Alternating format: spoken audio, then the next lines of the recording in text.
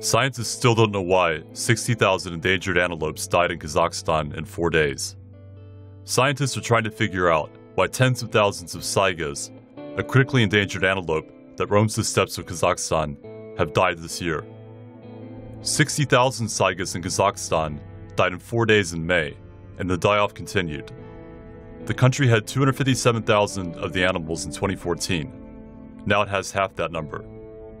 To understand what happened, field workers took samples of rocks the animals had walked on, soil they had crossed, and water and vegetation they had consumed in the previous months.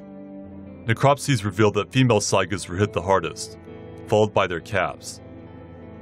Scientists assumed that what was killing the females was transmitted through the mother's milk. Tissue samples revealed that toxins produced by Pasteurella and possibly Clostridia bacteria caused extensive bleeding in most of the animal's organs. But Pasteurella is found normally in the bodies of ruminants like the saigas, and it usually doesn't cause harm unless the animals have weakened immune systems. So far, scientists think the only possible cause was a cold, hard winter, followed by a wet spring that caused the bacteria to spread more easily through lush vegetation and standing water.